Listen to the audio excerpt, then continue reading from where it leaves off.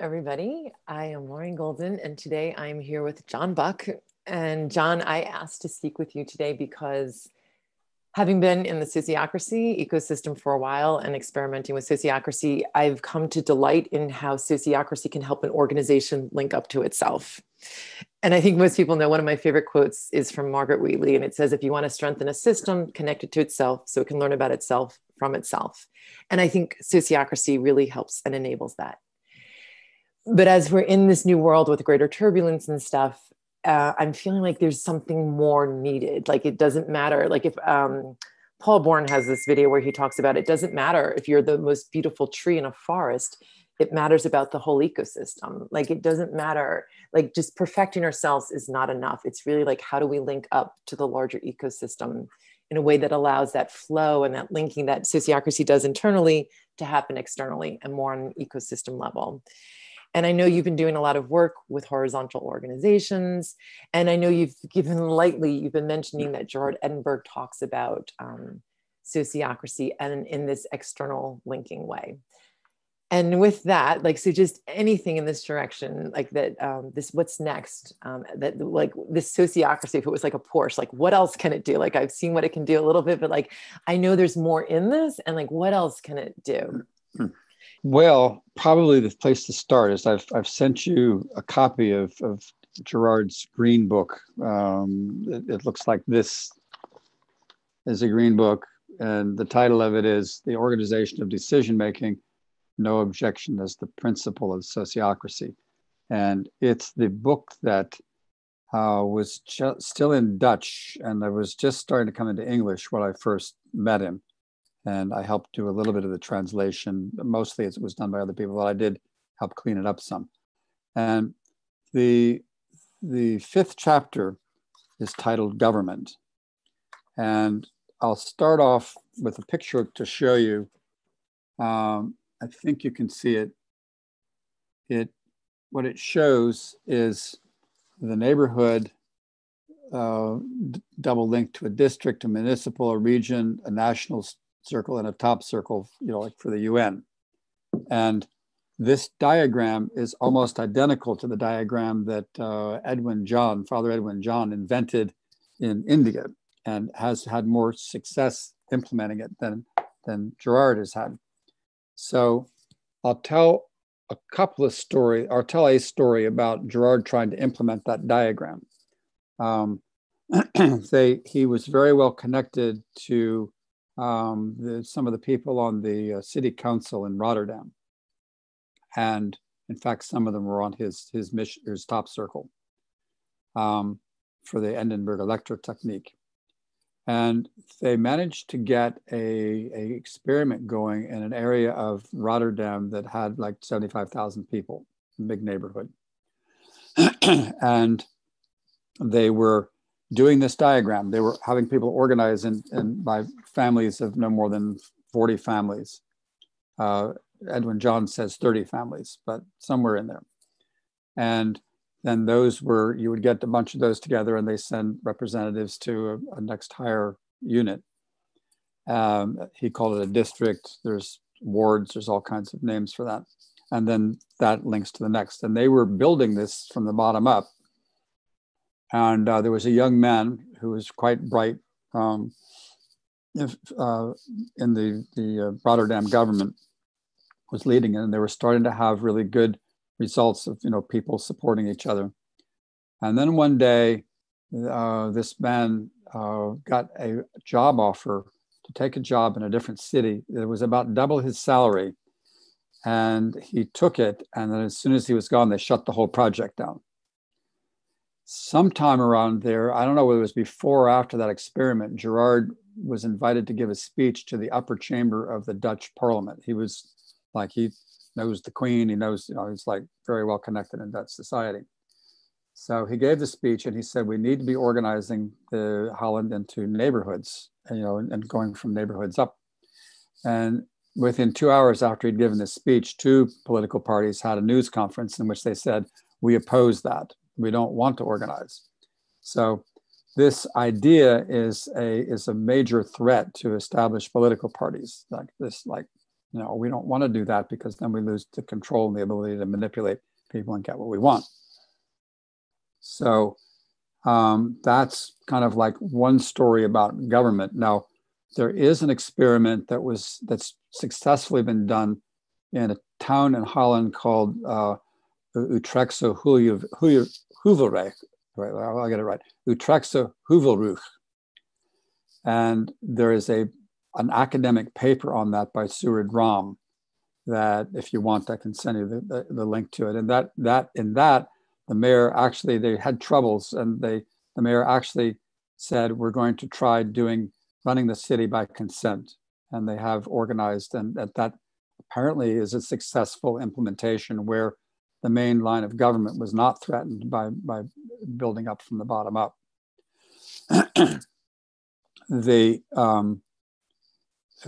Edwin John tried implementing the same thing in India and got much farther, and probably they got the farthest in the state of Kerala, which is in the southern part of India, and maybe one of the best run parts of India. It's got a really interesting history that I won't try to go into because there's lots of little fun stories around that.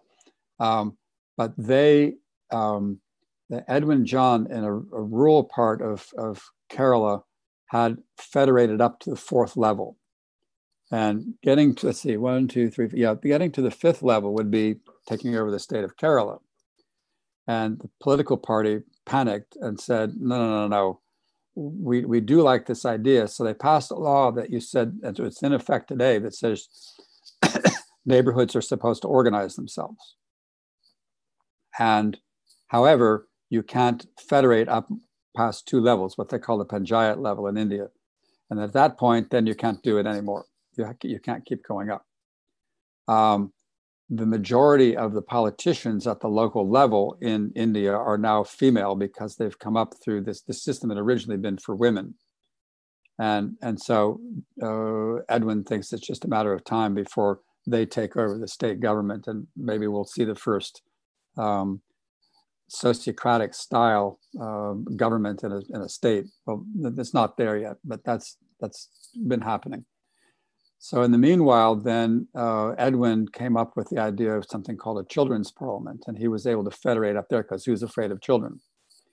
As a kind of a footnote to that, this system expanded over several states and ended up producing a child prime minister of India. Her name is Swarnalakshmi Ravi, and Swarnalakshmi, I've just been giving her some help doing her master's thesis. She just turned 21 and she's getting her master's thesis. And what's even more incredible is that she's completely blind. And so she's quite something. And her thesis is on trying to build a world children's parliament. And we actually are working on that. We've got children from Africa, Chile, UK, and US now are meeting, and they're just getting set up. And it'll be there's an organization that's an official UN consultant agency, and that'll be sponsoring them sometime. We hope next spring to have a true children's summit some of the kids will be at the UN.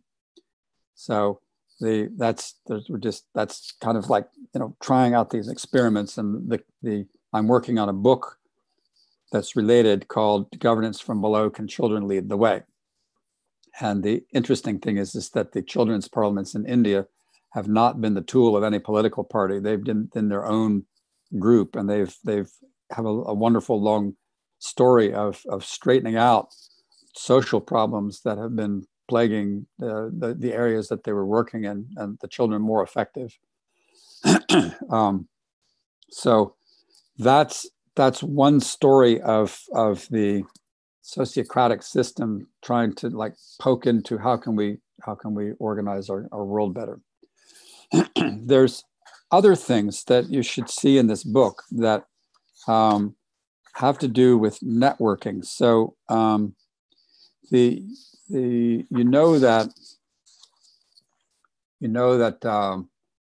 the top circle in the Sociocratic concept is not the traditional board of directors of a corporation, which is totally run by the people who own shares in the company. It is that the corporation needs to be a free corporation, not owned by anybody, but owning itself, which there's another long story, discussion to be held around that. I think everybody knows that legal people, or that the corporations are legal people. They have lots of rights that a person has. However, they are legal people who are owned, which means that slavery is legal throughout the world. And the thing called the stock market in New York is actually a slave auction. So Endenburg is saying these free legal people ought to own themselves, just like you and I own ourselves. And that's Graham Boyd too, right? Graham's aware of sociocracy too. Okay. Yeah, I mean, it's part of fair share. And so how do you do that? Consent decision making is an important part of that. So who's on the top circle?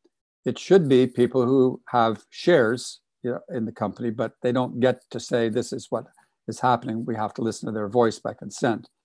But you have all the other aspects of the environment of the company. What's the social infrastructure? What's the financial infrastructure? Maybe somebody who's an expert in the aim of the company. There can be a voice. And interestingly, he got that division of who ought to be there from Steiner. If you've ever had anything to do with the Waldorf School, that's where that came from. However, since then, as I've been working with it, I'm realizing that there are other aspects, like there needs to be a voice of the environment, somebody who knows about the environment there on your top circle, and other sorts of things are legitimate. It's like, what constitutes your environment? So then let's say that rather than just hunting around and finding these people, there are actually organizations running sociocratically that can provide you somebody for your top circle. Then you have to be able to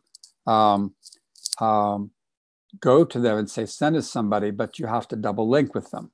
And so I'm going to do this diagram here. You'll see the two little hash marks there on the line going up there. Those little hash marks mean that this organization right here with the top circle has connections to various sociocracy organizations.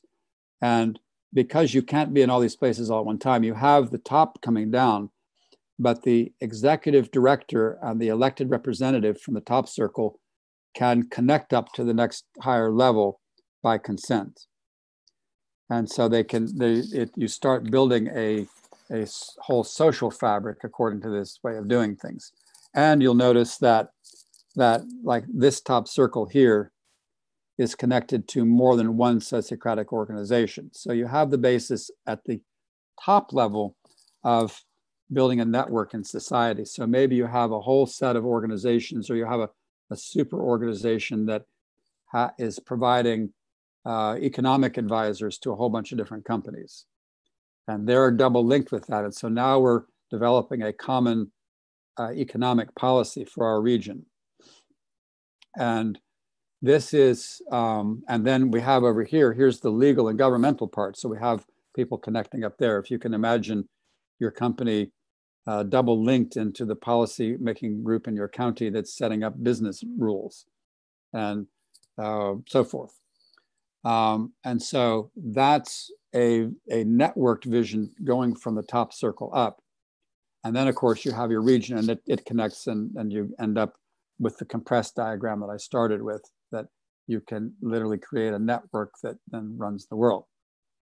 And it would be bottom up, and there's all the things that Edwin John came up with, like the ability to immediately recall your representative if you don't like what they're doing, and put somebody else up in there. Creates a more agile system than what we currently have, where people go into office for all this period of time and you really can't, in a practical way, pull them back. So that's his idea. The in terms of government, there's only a very few examples where it's actually going, like Kerala and a little bit in Asheville, North Carolina, and the Dutch thing that I mentioned, where that's actually, happening, where there's any kind of consent relationship between the people and the government. And maybe it'll happen in Chile. The people working on the new constitution for Chile, some of them know about sociocracy. So I'm going, yeah, see what you can come up with. So then along has come the concept of collective impact. And if you add consent to the collective impact concept, then it becomes quite powerful. Example is the Appalachian Food Shed project that I worked on with Tracy Kunkler, where the idea that it started out with a grant from the Department of Agriculture to 3 universities in Appalachia, West Virginia, and Western Virginia, and in North Carolina. And they now, to this day, have a council or a system of food councils that are local, state, and then regional. And they're linked upwards in more or less the way that Gerard was talking about. And the councils will consist of everybody that's in the food system: trucking companies, grocery stores, food banks, welfare agencies, blah, blah, blah, blah, farmers. And they are trying to do what collective impact says you're supposed to do: coordinate activities, have common measurement, and all that kind of thing. So the idea of governing through structured networks and those councils making decisions by consent seems to work. I know Tracy's been working on this in other places. I was just talking with her about the collective impact network that they're constructing in Alaska to try to control the drinking problem in Alaska, and connecting remote villages and all that together. And so there's a lot to it, and it is working. And the collective impact structures without consent are running all around, and not that they're not successful. They seem to be more successful if the councils are making decisions by consent. So that's another idea that's related, of a way to be alternatively constructing society, rather than what they put together in the 1700s.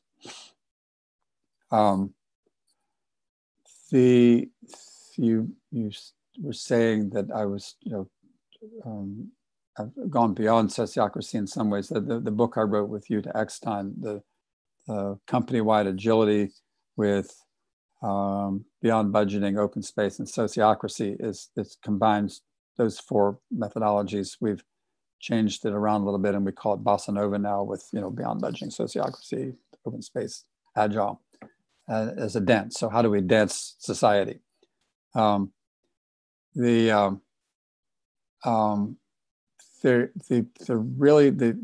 this does is it provides a broader conceptual framework as a source of rapid prototyping hypotheses. So what we're saying is there's this, you can, we made a table one time, and we said, all right, if you speak agile, you could describe everything that beyond budgeting, open space, and sociocracy do. You could describe it in agile terms. You can go in there and put your beyond budgeting hat on, and you can describe agile, sociocracy, and beyond budgeting terms. And each way you say it points out different things and their different strengths.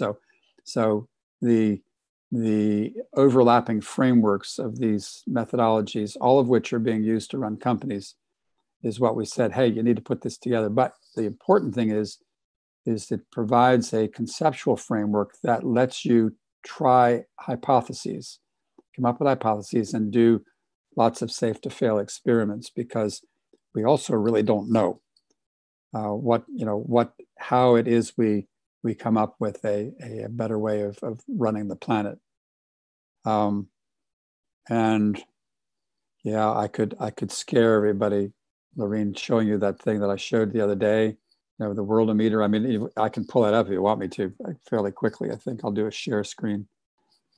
This is where I started going to get my coronavirus updates. And then I noticed they've got some other interesting things. The net population growth this year, you can see it right here. There's 65 million more people this year, and then the year is not out, than there was at the beginning of the year, despite the COVID crisis. So the world population is going up like this, 7 billion and counting. And just to get even more scary, in the environment, this is the number of hectares, and hectare is 5 US type acres, that this year have turned into desert. 9.6 million hectares have turned to desert at the same time that the population is exploding. Some really sobering things. The number of people who died from hunger today is 13,000. That's today, died of hunger. There's almost 1 billion people who are undernourished in the world. And there are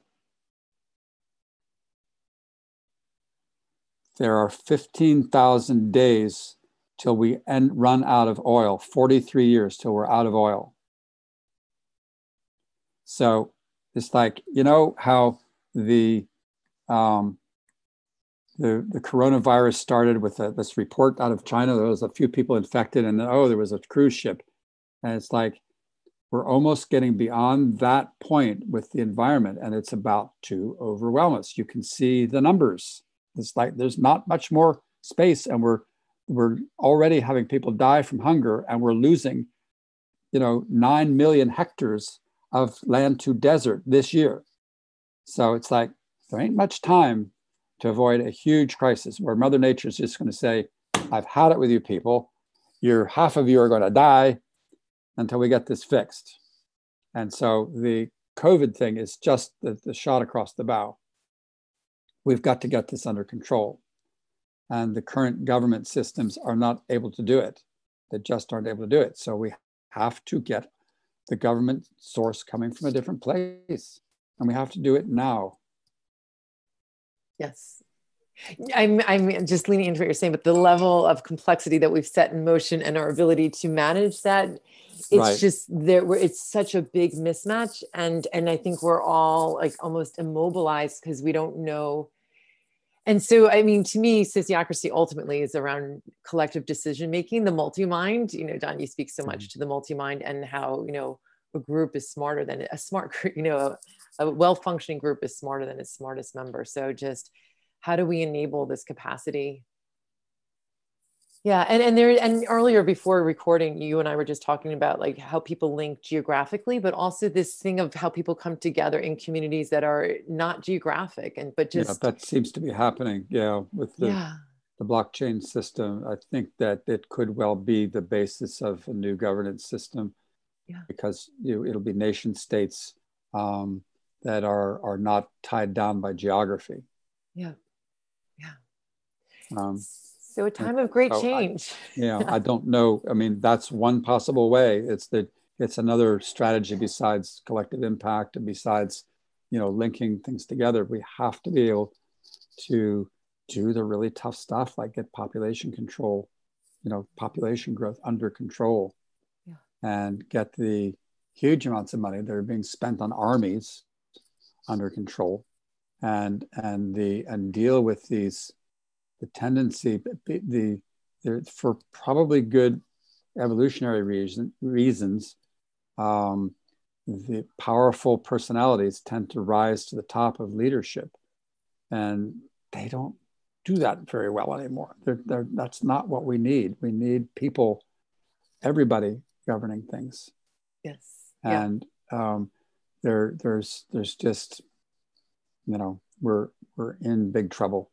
Yeah. I think what you're pointing out that I would just want to amplify is that like in the old world where things were more predictable, that like really decisive leader was well matched. Yeah. But nowadays, no one knows, like you said earlier, like no one knows the answers. And so we need people like leaders, like instead of heroes, I know the answer to leaders as host, and just like, how do we get the multi-mind, the diversity of people to come together and think things through and rapidly prototype hypotheses. Like, I love what you're talking about. Like, we all have to get experimental together. No one knows, but how do we work together to learn together fast? If you've ever been in a neighborhood where there's an emergency happening, whatever it is, a fire, rioting happening, whatever it is, everybody will get together and they're together and they're handling it. And we're able to do that. And the emergency is there. You can literally smell the smoke of the emergency. Yes. Yeah. And it's time to everybody pitch in to see if we can solve this. Yes. Yes. So John, like, this was a wonderful shining a flashlight in a direction. Like, wait a second, there's more to even sociocracy. Like, there's more here. And then also by the end, you were linking it to beyond budgeting, open space, and agile, but that together, something like they're complementary components that are stronger together. And even with collective impact, like, I do think a lot of these things actually go together and enable us to manage the complexity better together. So I have a feeling this is just the beginning of more conversations around this, but thank you for always being out in front, John. Like, you were the one who was out in front sniffing, like, there's got to be a way, democracy, has to be another way, and finding sociocracy and bringing it to America and calling attention to it for so long.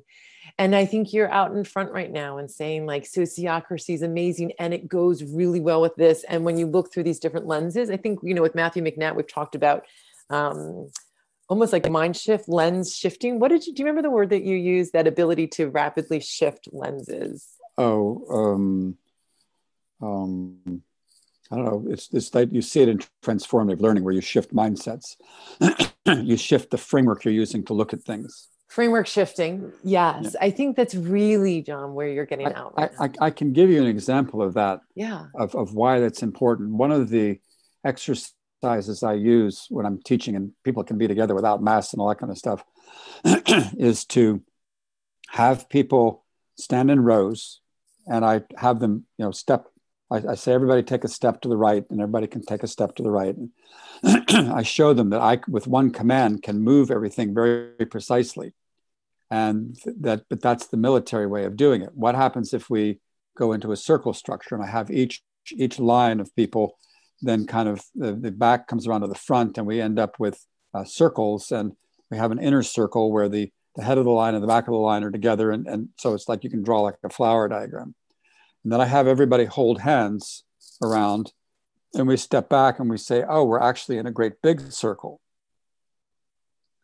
And then I say, what happens if I say everybody take a step to the right or a step to the left? And it's like, you can't tell a circle what to do.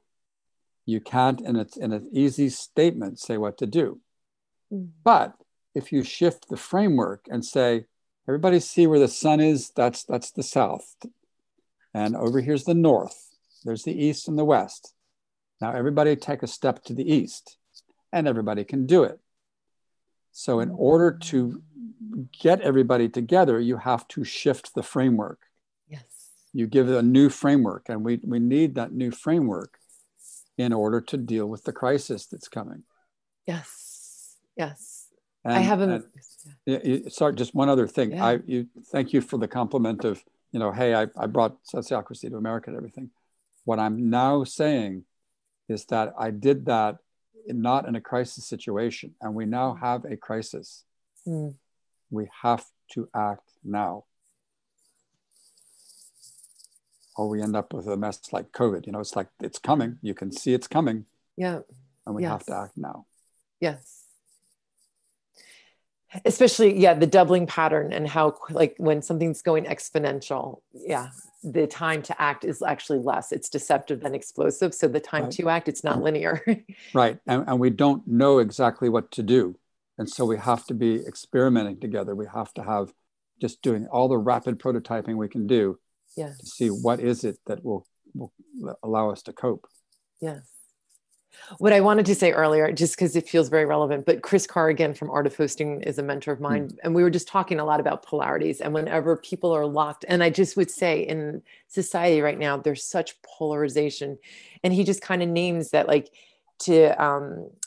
then there's a third, like there's a question, you know, when there's a polarity, most people are saying, I know the answer. And they're locked in like the more, Yeah. you know, versus actually there's another frame. So that thing about like the frame that's outside it, we're actually, you know, we've got to discover the answer together, where we come in as learning and experimenting together. I mean, that to me, I think is very much what this next thing is like. What is like bringing questions that none of us have the answers to, and exploring together. So I love all the pieces you put in this container, John, and let's just have more conversations around this topic. Great.